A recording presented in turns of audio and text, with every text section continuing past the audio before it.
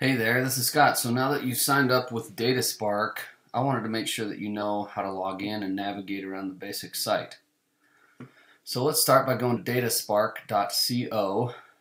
You should see the following screen, and you got this drop down up in the top right corner, and you should also see this button right here that says login.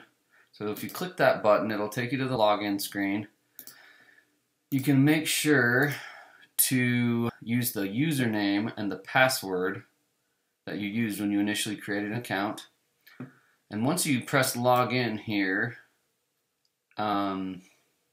should take you back to the home page. From here you can search for an individual product up top. You can navigate to one of the different views by hovering over the menu right here that says features in the top right. If you are on site at a store or you're sourcing products while you're out and about with your mobile device, you can get to the barcode scanner, which is a new feature from this features menu right here. Anyway, go ahead and take some time getting familiar with these different tools and how you may navigate the site, and feel free to reach out if you have any questions for any of us or the team.